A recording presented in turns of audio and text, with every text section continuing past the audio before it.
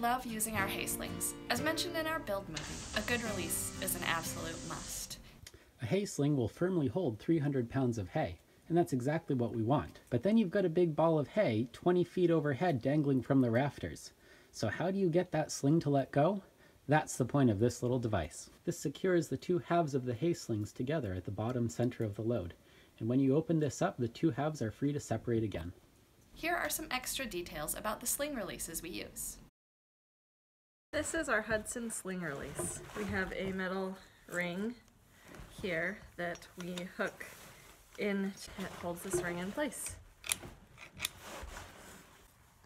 The release rope is tied with a knot to pull through here.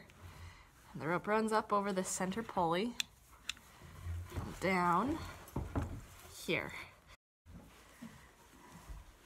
This is what the rope pulls on. So when you pull the rope, it pulls that down, which releases the tooth. So this comes, the ring fits in here, and then it snaps shut, held in place until the rope is pulled and it releases. This is our Boss sling release. When you pull on the release rope, how it opens up the release. The Boss ring, so it fits in like that. And then when the release is pulled, it opens and drops out. That's how the sling release is cast, is to have this area down here around the collar for the ropes to run.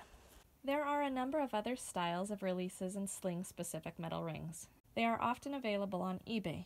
Here is an example of one I looked up. Unlike ours, it came with a few J-bolts and some additional rings. Hi, I'm Simon. And I'm Heather, and we call this Cozy Cow Farm. We're not really farmers. But I'm a farmer.